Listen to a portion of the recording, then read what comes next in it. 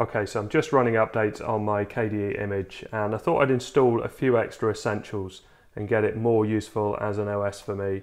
So let's hit update all and let it do its thing. So this is Raspberry Pi OS 64-bit, but with the KDE Plasma desktop interface, which I really like, and I think it makes it a lot more usable. But I'm also going to install and customize it a bit more, and at the end of it, I'll make this available as a download. Okay, so that's all up to date, as you can see. So let's launch the browser. I'm going to use Chrome for this, and we'll do a search for Pi apps and go to the GitHub. And I'm going to copy this line, so installing Pi apps. Pi apps is an excellent way of installing games and apps. Now it's meant for the Pi 4, but loads of things work on a Pi 5, so it's definitely still very useful. While I'm down here, I'm going to pin this to the task manager because I like a browser to be down there, and I'll put Firefox there in a minute. I need a terminal. You can see terminal's not down the bottom. I like that to be down there as well. So I'm going to press the Windows key and start typing LX terminal, and you can see terminal comes up, and I can paste that in and hit enter. I'm also going to pin the terminal here, and you can see Pi apps has appeared on the top, so Pi apps is installed now. I'm going to close down the terminal because there's another thing about the terminal that I want to change. So if I press Ctrl-Alt-T, at the moment nothing happens, but I want it to launch the terminal. So I'm going to press the Windows key and start typing shortcuts, and you can see here configure keyboard shortcuts.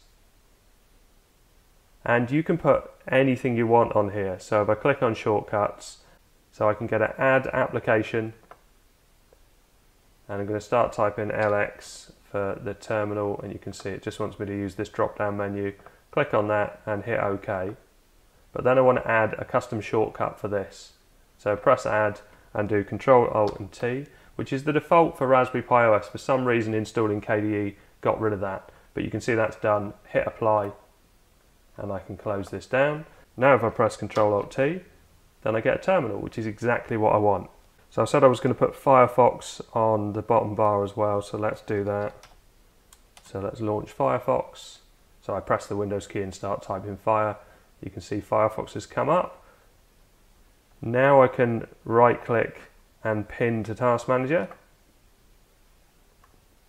I also want to install Pikiss, which is another great way of installing apps and games onto a Raspberry Pi. And go to GitHub. And same sort of thing, we need to scroll down to where the installation bit is. Here we go. So let's copy this, go to the terminal and paste it in. And that's all done. It usually needs to be launched before it shows up. So if we go to Pikiss now, so if we press Windows and start typing Pikiss, you can see it's not there, but Pi apps does show up in this menu. So what we need to do is navigate to it, and it's here in the home folder, so Pikiss, and you can launch it with this. So just double click it, execute in terminal, and now you can see Pikiss is here. Just to show you what sort of thing you can get on here, install games easily, so you can see that various different things, Doom, Dune, E-Duke, GTA, Half-Life, all sorts of brilliant things in there. Also really good for emulation, so Dolphin, there's PS2 emulator, PSP, all sorts of things, really, really useful. So let's cancel that, because I'm not going to do that now. And let's exit. And let's restart this, because then Pikiss will show up when you start typing it. Oh, it's already there. So once you've launched it, it shows up. And let's just show you Pi apps quickly. Things that I would install from Pi apps. One of them would be PiSafe, which is a way to back up your operating system. It's the way I'll back up this operating system, and it also shrinks it as well, so you've got an exact copy but in a much smaller file size. So click on PiSafe and I'm going to install that, and you can see I can close that window already. And if I start typing safe, you can see PiSafe comes up, and it gives me an option to be able to back up. I've got separate videos on PiSafe and Pikiss and Pi apps. So let's install a few more things. Let's do NeoFetch, because I don't think I've done NeoFetch yet. Let's have a look. No. sudo apt install neofetch. So this is installing with the terminal, but I'll use different ways to install things just to show you different ways of how you get things onto a Pi. So yes, and now if we go into neofetch, you can see it tells you about my Pi 5. So this is an 8 gig Pi 5, kernel 6.1.0. It talks about the theme, running at 2.4 gigahertz, not overclocked. I'm going to put some overclock settings in the config.txt, but I'm not going to enable them because I think that it's probably better that people play around with that themselves. But I'll put the settings in so you don't have to type out the whole lot. So another thing I'm going to install is transmission, which is for downloading torrents. So if I start typing, I'm not sure if this will work the same. Yeah, so if you start typing transmission, look, get transmission. So you can actually do it and it will detect it and it will take you to the Discover store and then you can install it from there. I think that's really cool. So if you start looking for an app that you haven't got, it actually prompts you to say, oh, you haven't got it, but do you want to install it? So password on this is KDE and the user is KDE, and you can see transmission is installing. So sometimes you'll need to download a big file and it needs a torrent client, and I found that this works really well on my Mac and also works really well on this. Let's go back to the terminal, so Control-Alt-T and install Sysbench. Sysbench. And yes, this is a way of bench testing your Pi, which I'll be needing because I want to do some comparisons on coolers. That's one of the reasons that I'm updating this OS, because I want to back it up onto different drives and be able to use two different Pis at the same time, but with the same OS. So I mentioned I was going to put some overclock settings in there. So let's launch a terminal and do sudo nano /boot /config.txt. And this is where we can enable various different things. So I've already added USB max current enable equals 1, which I've had on in my operating system, but now I've got an official adapter. I'm going to hash that out. So if I go down, and when you hash something out, it means that it's not being used. And I'm going to put here the PSP video added, just to show the section that I've added in. And I've got a document in here with a few settings. So these are the overclock settings that you may want to use, obviously at your own risk. So let's go back into Nano and paste those in. And let's, to this USB current enabled, let's add in this line just to show what it does basically. I'd forgotten I'd added it in there. So copy that and paste that in there. So it just shows what that does, but let's hash all of this out as well because I don't want to overclock people's Pis if they're installing it. Force turbo equals 1 is a separate setting which keeps your CPU maxed. So if you're really looking for performance, you might want to enable that. Let's make this totally clear what it is. Overclock settings. So let's save that with Control X and yes. So I've made no changes to that really, but I have put things in there that if you do need to enable them, you can. So now I'm going to pick some default apps. So if I start typing default, you can see default applications comes up. So let's click on that. And so web browser, I still prefer Chrome at the moment, so I'm going to change it back to Chrome. But I'm sure I'll switch back to Firefox eventually. File manager, so PCMan is my preferred file manager. Email client I don't use. Console, LX terminal, not worried about maps, and dialer. So let's hit apply on that. And I think I've changed this to PCMan, and this is already LX terminal. So I'm getting there. psensor was enabled in my previous video, and this is basically if you press the Windows key and start typing psensor, and I really like it because it tells you the max temperature it got to. In fact, there's a bit more at the bottom, isn't there? Oh, it's only the drive that's there, but I suppose it'd be nice to drag that down a little bit. It generally remembers where you last had it, which is quite nice. The cool thing about KDE, anything you've copied and pasted shows up in this little list, which is quite handy to have. So what else do I want to do? I was going to put Thunar as a file manager, but not as the default one, but I'll show you why.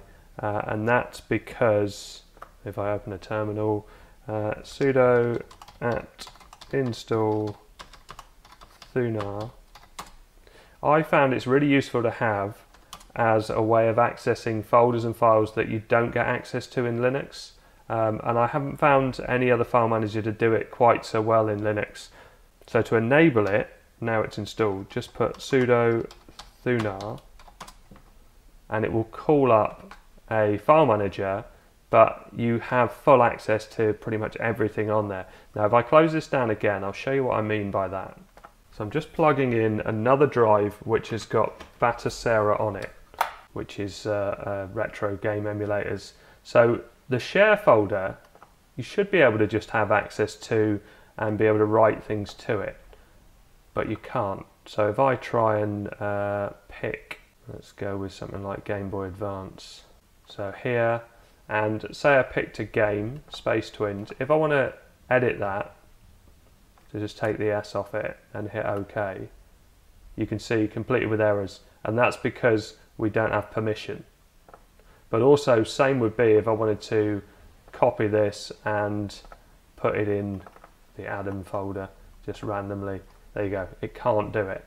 But if I now go Control-Alt-T and then sudo Thunar, and go to the same share folder, and ROMs, and Game Boy Advance, and here we go, if we want to change that file name, for no reason, but just take the S off the end and hit rename, it lets us do it. But we can also copy it, go back up one and go into the Adam folder and paste it in there. So you get much more control, but you are using it in the root account, so you can do some damage. So obviously, do that at your own risk, but you're enabling it by doing sudo Thunar. And ordinarily just use the ordinary file manager, and I use this one because it really has great access to my NAS drive. It's just super simple to access, and it's the default one on Raspberry Pi, so I really like it. Right, I think I'm there. Also, if I go back to the documents folder, I've just updated this a bit, and I've put in some of the things I've installed. Let's go full screen. So KDE Plasma based on latest Raspberry Pi OS 64-bit bookworm. I've added all the apps that I've added in this video and the previous video, so watch the first video if you're interested in that. I've also added this script for Sysbench, and if you want this to run longer, it basically runs at max cores. You can change the time to whatever seconds you want it to be, but I'll show that in a second. I've also added sudo nano boot config.txt, which is the way you get to your config.txt. I've also put sudo raspi config in. Raspi config is a very useful tool for enabling various different things on a Raspberry Pi. Neofetch I put in there, and ifconfig, which will show your IP address in case you wanted to remotely access the device, which I haven't covered yet, but I probably will in another video. And obviously the overclock settings I've already talked about. So I've just copied this Sysbench. So let's go back to maybe launch htop to show what's running. So you can see the cores that are running here. So if I launch another terminal and paste that in, so this is going to run all 4 cores for 120 seconds. And you'll see, boom, all up to 100% on here. And if we go down to the bottom here, so it will show what temperature it got. And I wanted this because I'm going to do some passive testing on the 52 Pi Ice Tower cooler and the official Raspberry Pi active cooler, but in a separate video. At the moment the fan's still running really slowly and the max temperature is 54 degrees, so it's not getting hot at all. But if you wanted to run it for longer, obviously if you keep maxing out those, then the fan is going to start getting faster and faster to be able to keep it cool. But I thought I'd do a test where I used both the coolers passively, because it's easier to tell how effective the actual aluminium heatsink is on its own. Anyway, I'll show that in another video, but I'll make this available as a separate download. I've done it on an SSD drive now. In my previous video I found If I wrote it to SD, I could write it to an SD and it would work. If I wrote it to a USB device, you could write it to a USB device. You may find this differently. I did have someone say that they got it to work with my SD card image on a USB device, but this is more designed to work with USB devices. I'm not quite sure why they're not interchangeable. There you go. So that test has just finished. Anyway, I hope all this helps. Thanks very much for watching. Please like and subscribe.